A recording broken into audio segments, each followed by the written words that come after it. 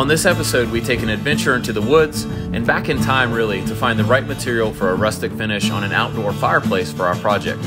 My friend Chris, who by the way could survive in the woods with nothing but his bare hands, happened to know just the place to find some 40-year-old rough sawn black locust, which is ideal for this project due to its natural rot resistant properties. The wood was found in a nearly fallen down shed. It had been covered, but still weathered just enough to gray some of the boards and give them that trademark barnwood look. We started by pulling layers of the sticker stacked wood off and culling the boards that were too bowed, which is about half of them, by the way. We were specifically looking for boards that were varying width and color to enhance the rustic vibe. This material had never been kiln dried, so I did check the moisture content to make sure it wouldn't shrink after we installed it.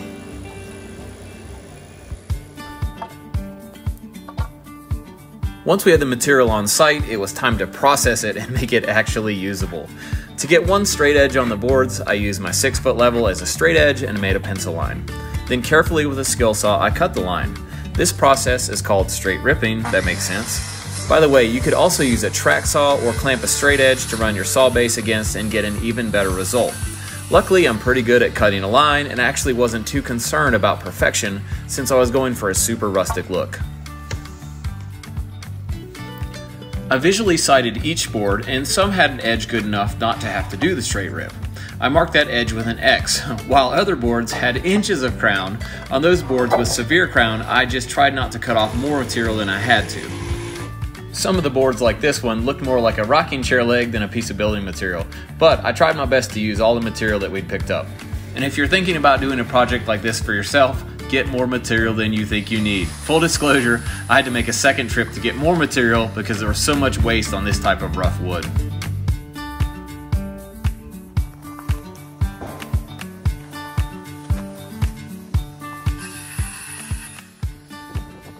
Some of the boards were longer than my 6-foot level, so I snapped the chalk line for the ripping. This wasn't always very visible on this rough kind of wood, so I had to trace the line with a pencil before I did the straight edge ripping.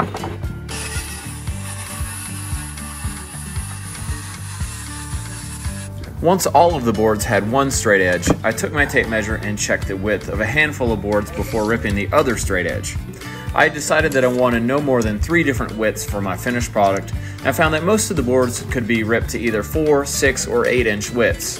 Since I didn't stack the boards in any particular order, which I would do next time, I just started grabbing off the top of the pile and checked each one of them to see the maximum width I could get out of each one.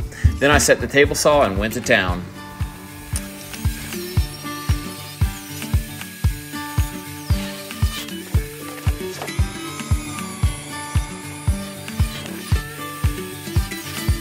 Wow, what a beautiful stack of wood. 2 straight parallel edges, just like it had come from the building supplier. Now this material is ready to install, and it would have nice even joints. And again, full disclosure, even though I was wearing glasses, I still got dust in my eye during this process. One quick trip to the eye doctor, and I was back in business. Next, I had to finish the prep work on the fireplace before installation. We'd left the OSB sheeting off the deck by a 1/4 inch and caulked that gap so no water could ever run under it and sit. Next, we put a hemmed edge on some 3-inch tall black flashing and installed it with some roofing nails. We left a 1/2 inch of this flashing exposed so our barn wood wouldn't touch the decking either.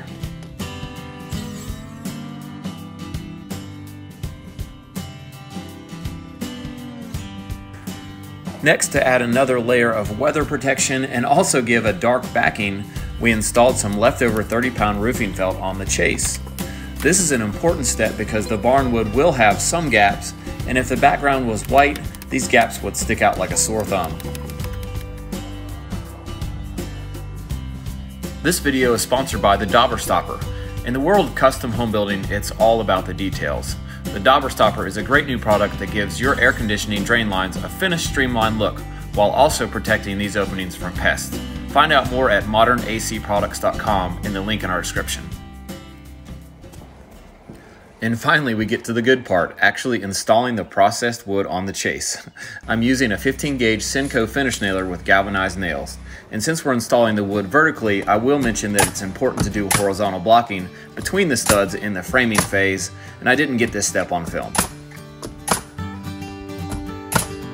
To achieve the look we were going for, I installed rows of alternating widths and made a point to stagger any butt joints by a minimum of 1 foot, similar to how you would do hardwood flooring.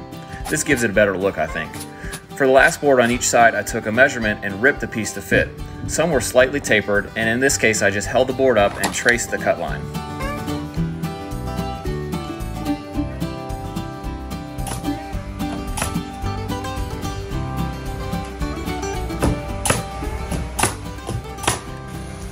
The hearth and the area around the firebox will get stonework later. I left 16 inches clear all the way around the sides and top for this non-combustible finish.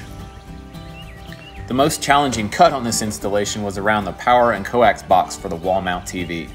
The Locust is a super hard wood, but I wanted it to fit nice. First I made some plunge cuts with my circular saw.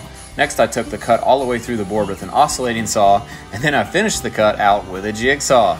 I could have just drilled a pilot hole and used the jigsaw, but that's not what I did. After a couple adjustments, I finally got it to go. These receptacles were spaced out for stonework initially and will get replaced with shallower boxes later to be flush with the face of the wood. Many of our boards had a bow and did not want to lay flat against the wall easily. To fix this, I took several saw curves out of the back of the boards in the worst areas. These cuts went just over halfway through the material and allowed the board to straighten easily. This is a great trick for a multitude of woodworking projects. I also want to point out that I left the rough sawn edge on all of the corner pieces. Fresh cut edges would stand out way too much in this case. Like most construction projects, after you get this done one time, you just repeat the process 1,000 times until you're done. After all of the hard work, I was very pleased to stand back and see the finished result. This is a great perk of being a builder, by the way. The fireplace looked amazing, and it's a nice accent to the other rustic features going in this home. Well, that's all for now. Happy woodworking. Thanks for watching our video today. Help us out by subscribing and liking our videos. See ya.